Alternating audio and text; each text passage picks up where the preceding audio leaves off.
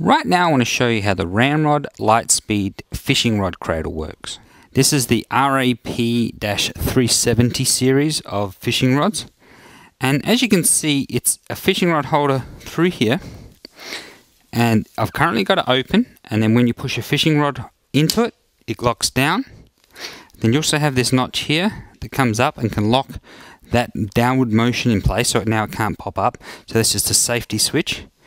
And then you can release it, and then when you pull your rod up, it opens up again like that.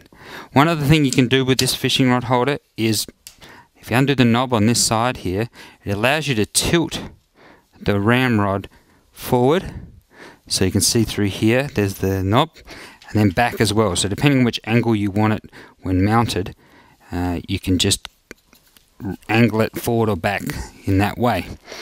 Now let me just pop it open, and I want to show you how to put a fishing rod straight into the cradle. Firstly, you need to grab your rod with two hands. I found that's the easiest way, otherwise just one won't push both sides down evenly. So there's one way to do it, is just to give it a good push down, and then to release you just give it a good pull up. Or I've also found that if you put it in edge to edge and then roll it in, it locks in as well, and then getting it out is the same system. So you can see it's very easy and it works really well. I've actually added a little bit of grease to some of the points that rub when you use this cradle. So you can do whatever you need. It doesn't necessarily need it. I was just testing to see if it makes it work better.